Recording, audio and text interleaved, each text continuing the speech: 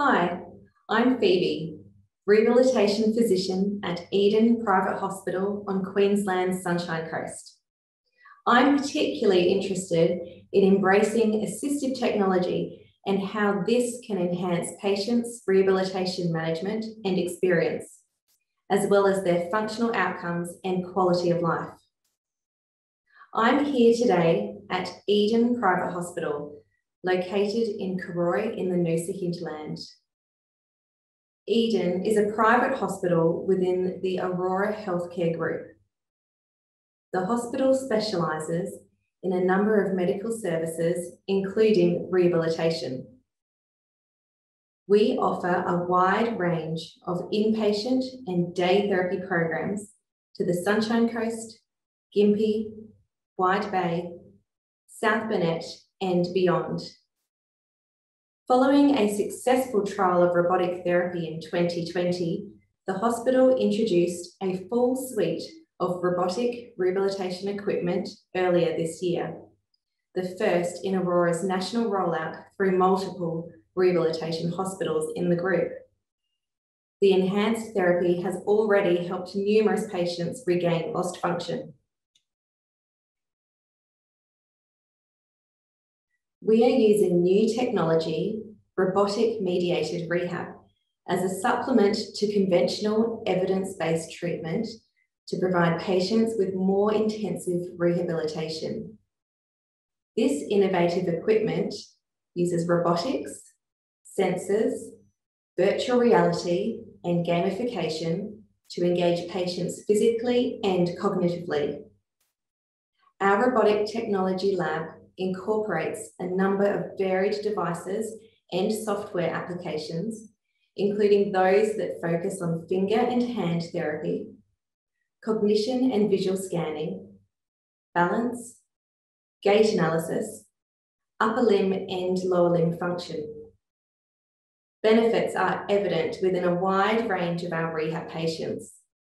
We see improvement in functional deficits resulting from stroke, traumatic brain injury, multiple sclerosis, Parkinson's disease, musculoskeletal and spinal conditions. To overcome these functional deficits, more repetition of movement is provided as compared to traditional approaches alone, which, as we all know, is important in neuroplasticity and recovery. We feel we are successfully incorporating robotic rehab in a way which is complementary to our pre-existing multidisciplinary rehabilitation. We are using robotic therapy as an adjunct to traditional functional retraining to provide more stimulus, more repetition, and more rehab therapy time for patients. Let's talk about our experience in setting up robotic therapy in a rehab unit. Prior to using such technology, concerns collated from the team included the cost of the equipment, the space required to house the equipment, staff training, the amount of staffing and time required when in use, ease of use of equipment, understanding its function and outcomes, gimmick versus real results, and even which patients would be suitable. For instance, is it only appropriate for neuro patients in programs? Different robotic devices from different manufacturers were reviewed and trialled by the Eden team and other teams within the Aurora Healthcare group. Reasons for not continuing with some technologies included limited staff training by the supplier and poor support, appropriateness of devices, difficulty in interpreting computed results, requirement for large amounts of space, equipment not height adjustable, and some technology unable to have metal in the near vicinity, including wheelchairs and seating. During the trial of the now fully implemented robotic assisted therapy equipment, we followed a process of gathering patient feedback, staff feedback, trialling a wide range of different diagnoses, and investigating a variety of applications for the various devices. A review of timetabling and staffing was undertaken. We had trained allied health staff present to set up and supervise the technology room. Patients still received their usual rehab therapy sessions with allied health, and rest breaks were included to manage fatigue.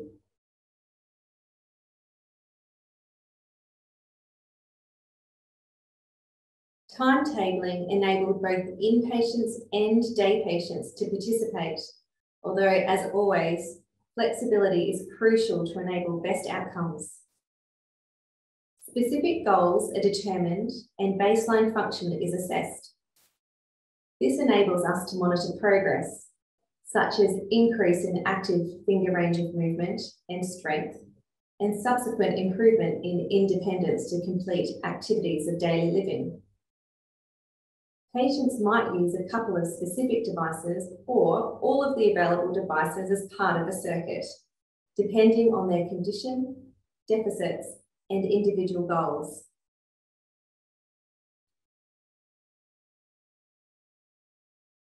An example of this is using Amadeo for passive or active assisted range of motion in conjunction with Pablo for elbow and shoulder movement.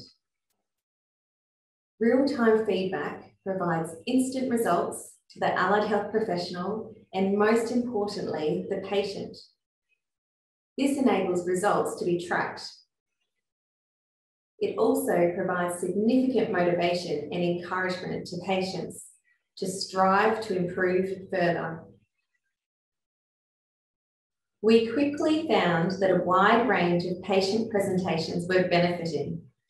Neurological conditions such as stroke, traumatic brain injury, spinal cord injury, nerve injury, we expected. However, we also saw results in patients we hadn't anticipated.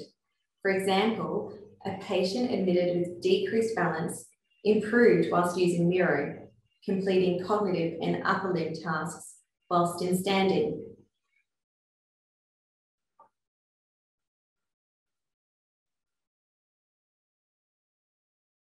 As with any change in services, we collated feedback from our multidisciplinary team. Some of the negatives included gaps in the software, for example, no memory-specific tasks on the Miro, the staff training requirement, usually one day, space required for the devices, and the expense of the equipment. Fortunately, these negatives were outweighed by the numerous recognised positives, illustrated by the following staff feedback. All machines have the ability to set timeframes and repetitions, so patients can continue to independently complete what is required for functional improvement. Patients generally give positive feedback. They find the device-based therapy simple to use, challenging, motivating, enjoyable and fun, even for those patients who are not technologically savvy. Patients find it helpful to see their hand or leg moving following injuries, and exciting to see and feel a flaccid hand moving. Software is similar across all the devices, enabling therapists and patients to easily transition between different modes of treatment. Since the introduction of the equipment, some therapists now prefer using the robotic-assisted therapy. Passive movements in stroke rehab is an excellent example of how our therapy approach has matured and evolved. Once rehab team members are proficient, including allied health assistants and nursing staff, patient setup is straightforward and expands the patient's opportunity to engage in therapy and enhance their own recovery. Visual assessment feedback, particularly TMO, is really helpful for patients to see where their deficits are and to understand the impact of these deficits on everyday function. The setup options of Pablo are seemingly endless. Therapists have the ability to individualise treatments to the patient's needs, and its use is limited only by the imagination of the patient and the treating team. There is a continual challenge that adjusts as the patient improves. The robots remember the latest settings for patients and will default to this on the next session, assisting with progression of a patient's program. The devices have carryover to functional tasks specifically related to daily activities. Repetition of movement is emphasised to the patients as critical in rehabilitation and motivates the patient to endure the required volume. Feedback provides in-time targets and effort required to achieve goals.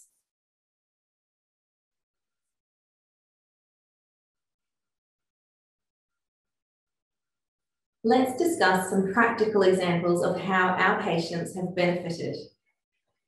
74-year-old Phil is 3 months post right-sided hemorrhagic stroke with hemiparesis and inattention. He has been attending inpatient rehabilitation at Eden. On admission, he required hoist transfer and full assistance with all self-cares. Phil has been using different pieces of robotic equipment throughout his rehab admission.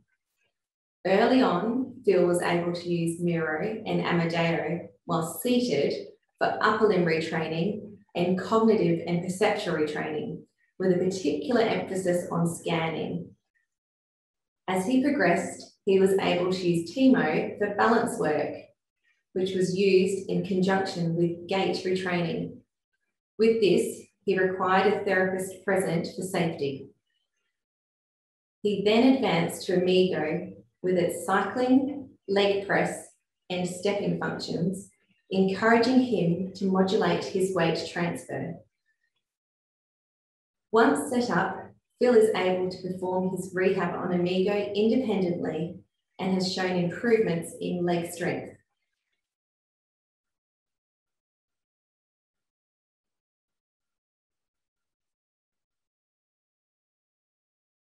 Therapists working with Phil found robotic therapy to be interesting and rewarding. Weekly changes were able to be tracked. The knowledge gained from instant feedback of results and performance was highly beneficial to therapists and to Phil. This in particular was important in coaching and motivating Phil to reach his goals. A variety of therapy was also a benefit.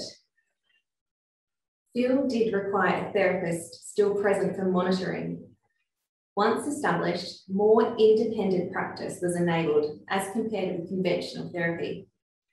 Phil is now able to transfer independently, mobilise with a stick and lower limb orthotic, and requires only minimal assistance with self-cares. He is discharging to home next week and will continue rehab and robotic-assisted therapy as a day patient.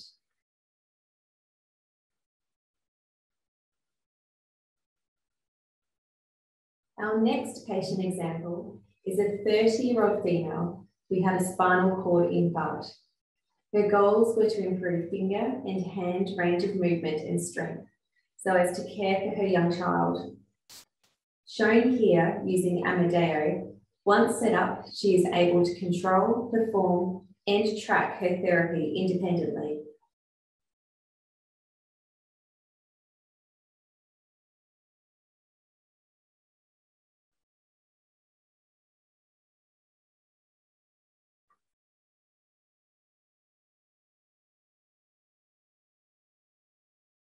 Our experience to date at Eden and the experience of other rehab teams within the Aurora group during trials and with their own equipment leads us to believe that a combination of traditional therapy and robotic-assisted therapy is a future direction for us.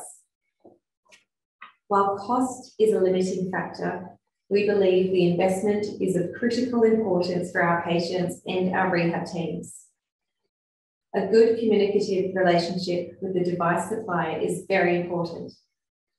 Whilst change is scary and having something completely new can be intimidating and initially seem like extra work for staff, there is a growing research base that demonstrates beneficial outcomes for patients.